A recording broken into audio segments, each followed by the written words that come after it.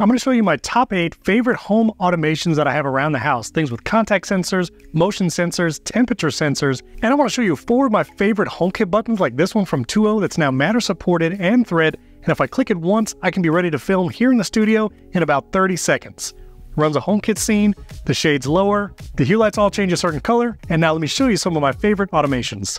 First, let me show you an automation that happens whenever I open my studio door in the morning.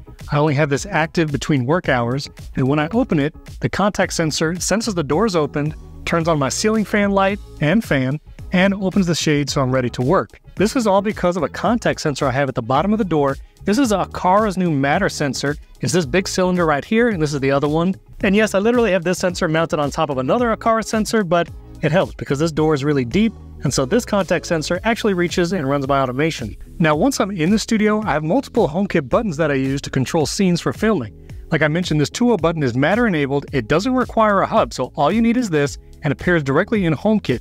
One click, and I'm ready to record. So one press turns on all my filming lights, turns on my key light, and it closes the shades. Plus it sets a color scene that I have prepared. Now I can change the color with Siri or just run a different scene. And then when I'm done recording, I can use the same button, which you can trigger a double tap and a long press.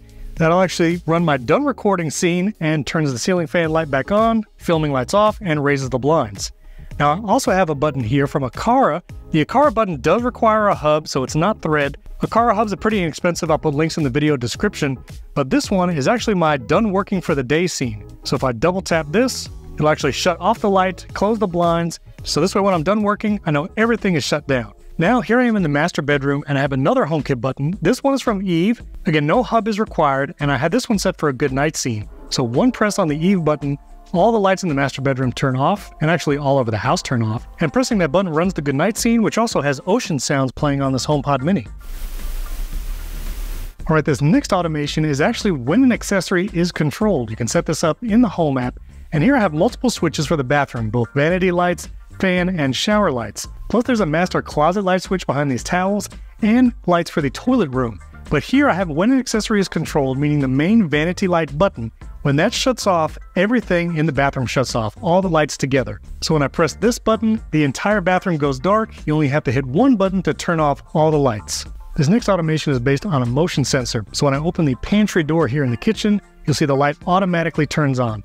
Yep, there's a lot of stuff in here. But this is the Hue motion sensor. It's one of the fastest responding motion sensors, and it's a real simple automation. When motion detected, the light turns on, and then you can actually schedule it to turn off after a certain amount of minutes, like 5 or 10. The reason why I don't use a contact sensor is sometimes the door might not be closed all the way, but you still want the light to turn on when you walk in. Also here in the main living room, I use another HomeKit button. This one is by Flic. It is pretty fast to respond, but requires a hub. You can connect it to Ethernet for even better responsiveness.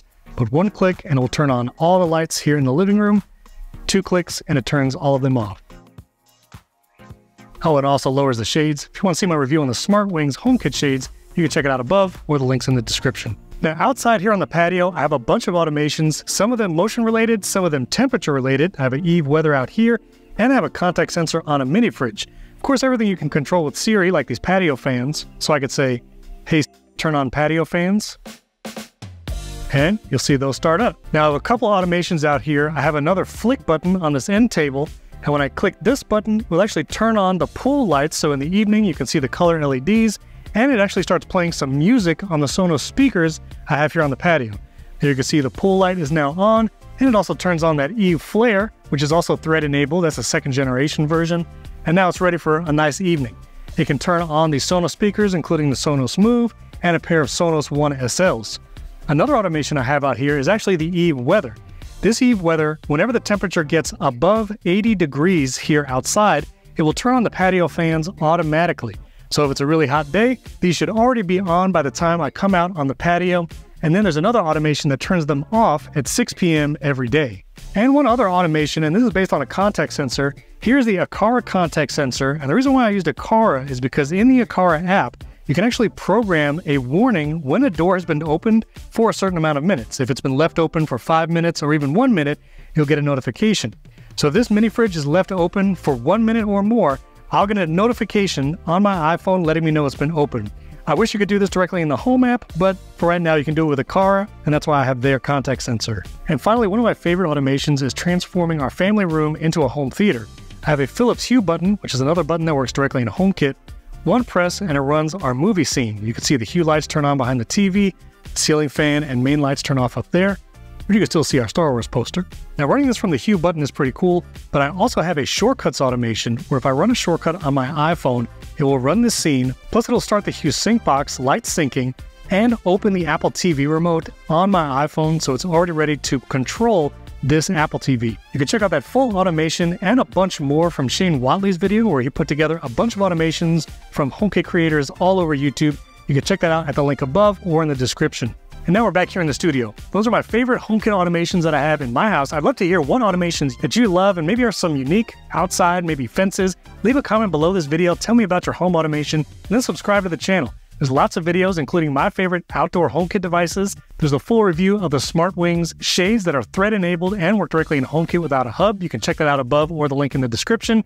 And if you want a full tour of my entire Apple Home HomeKit house, you can check that video out right now.